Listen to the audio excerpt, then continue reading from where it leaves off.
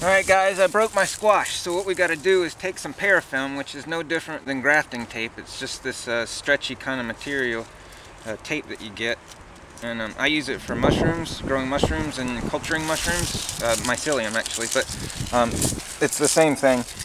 So it's just real stretchy, so it creates a moisture barrier without hurting the plant and putting harsh chemicals on it, like a lot of tapes do. So what we've got here is where I broke my squash, but it's still connected, and all we have to do is reconnect the cambium layers, which is the outer layer under the skin. So if we just line them up, the plant will heal itself if we connect the cambium tissue like it was. So we basically just need to get it out just a little bit, and if we can just pull it out just a hair there, only because it's buried in the compost here, so at the bottom. And I've got this lattice work I'm trying to work around. You guys can see I'm trying to get the tape so that it covers both sides like this, and then you pull it, and that stretching effect on it is what is going to create that moisture barrier all the way around. So the tension is very important, but don't get it so tense that you break it. This is the trick. So we're just wrapping it around, and I'm going to pull it a little bit just to give it a little bit of a stretch to it, because that is, like I said, what's going to really create that moisture barrier. If I can get it a little tighter, it's in there to the point where it's really hard to, if you guys can see that, it's hard to get my fingers all the way in there and get the tape behind the plant. So that looks pretty, it looks better than it was anyway. So that'll work, and then we just need to hold that on there with something. So I've got some masking tape, just to put one little strip around it, like so.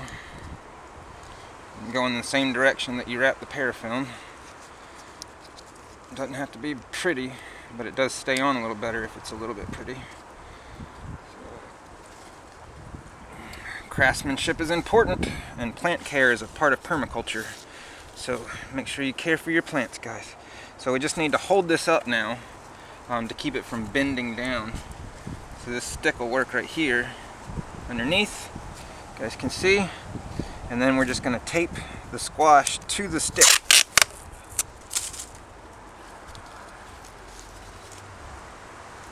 So the parafilm only lasts about a year in sunlight, but the plant won't live that long. This is an annual, so it's going to die in the fall anyway, or maybe even halfway through the summer if we get squash borer moths flying around. They lay the eggs and bore into it. I made a video about that, guys. If you want to see, we got squash borer eggs popping up on our plants now, so that's something interesting. And I apologize about all the wind today. It's a very windy day, but that's one of the reasons why I needed to get this done, so the wind wouldn't detach the plant and break it off completely.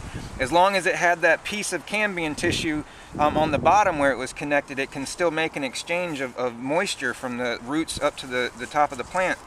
So that's where the hormone exchange happens between the tip of the plant and the roots, and there's constantly some liquid going back and forth, and chemicals going back and forth, and hormones.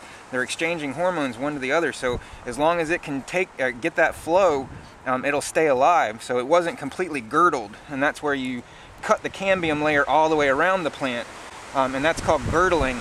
A lot of landscapers do that when they landscape yards, and what that does is it kills the plant, because it makes it so that the plant can't transport nutrients and water from the bottom where the roots are up to the top foliage. We also want to take off all the blooms so that the plant puts all its energy into healing itself here, to fusing itself back together. So not so much the foliage, I already trimmed these, so this is perfect in terms of the amount of foliage to take off, so that it focuses more on down here. And actually I probably shouldn't have taken as much foliage off as I should have, or as I did, because the leaves were still healthy, and that could have created more energy, more cells being created to put into regenerating this part of the stem. So really, we just need to focus the energy in that direction instead of blooms. So I wanted to tell you that, so that you know to take off some of the blooms when the plants are hurting, or because you don't want them to put the energy into creating blooms and fruit, because then they'll stop putting the energy into creating foliage and doing things like healing the stem. Perfect. Okay, excellent. So, okay guys, this is Tom, Permaculture Wilmington. Thank you so much.